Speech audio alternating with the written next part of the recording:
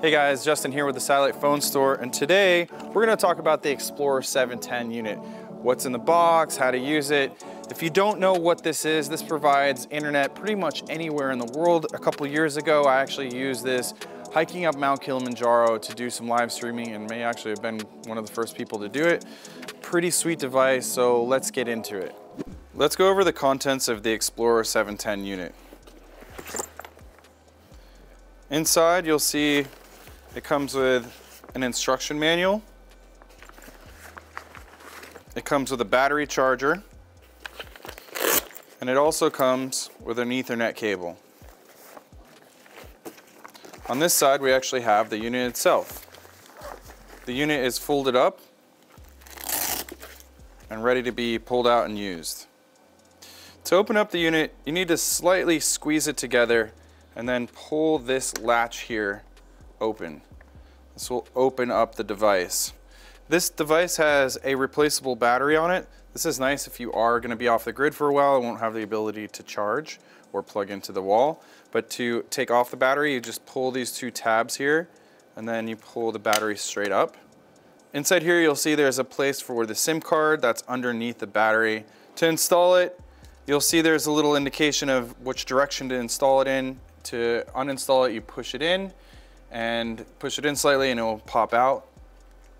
To reinstall the battery, all you need to do is pop open these tabs again, push it down, and lock the tabs closed. On this side of the device, you'll see where the LCD control panel is. This is where we are going to control the device. Right here, you'll see there is the power button. To power it on, you're going to slide this over and hold it down like so until this LED light starts turning on. To point your device, you're going to use this compass. So if you're in the northern hemisphere, like North America, you're going to point the antenna south. Also, speaking of antennas, there's a small antenna here for the Wi-Fi. If you point this up, you can get a little bit better range of the Wi-Fi of this device. On the side of the device here, you'll see all the ports.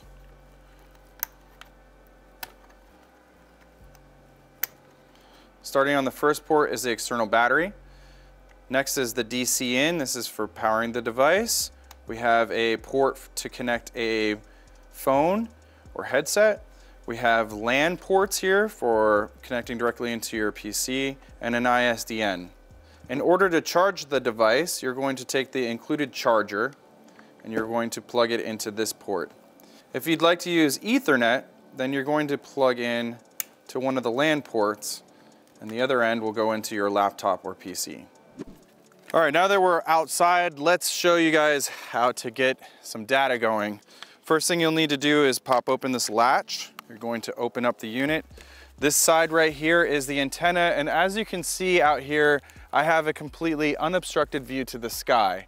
This is really important. If you have trees, mountains, rocks, houses, buildings, whatever in between you and the signal, it's not going to work. So make sure you're in an area that has an unobstructed view of the sky. Preferably if you can put the device on something where it is actually off the ground, that is a better situation. Okay, now let's get to it. You can use the Bgan pointer app to figure out the closest satellite to you. This will also help you line up the device towards it. Inmarsat has stationary satellites generally located over the equator. As soon as the device initializes or actually goes through its whole process of turning on, it will start beeping because it's ready to be pointed. And the way that the pointing works is that the closer we get to the satellite, the louder the tone gets. So we do this with small increments. Based on where the satellite was before, I know that it's in this vicinity. We want to get about 55 decibels. Once you line up everything and have a good signal, click OK. Once you hit OK, it will say searching, then registering, and you will see a ready symbol that indicates it's ready.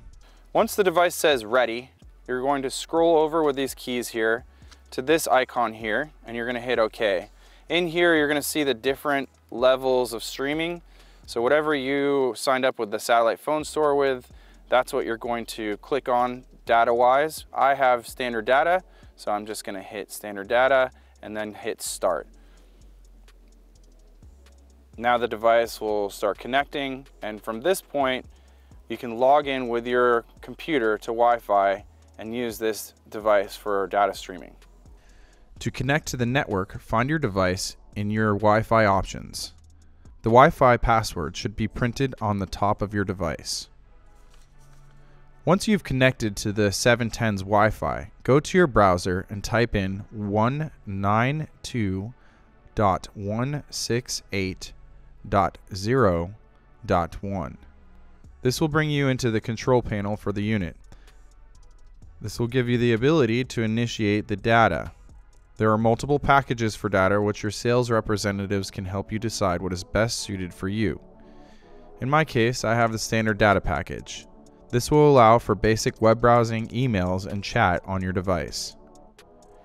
If you are on a mobile device or a computer, it is important to reduce background refresh so that you don't go through all your data. On a computer, you can use a third-party app such as Trip Mode. We do not support this software, however, we do recommend it. On an iPhone or an iPad, you will go into Settings, General, and then Background App Refresh and toggle all of it to off. Once you have finished your session, you can either terminate the data connection in the control panel or power off the device. Thank you guys for watching this video on the Bgan Explorer 710 unit. If you guys found this video to be helpful, please like and subscribe to our channel. And if you're looking to rent or buy any satellite phone equipment, please visit sat619.com and we'll be there to help you out.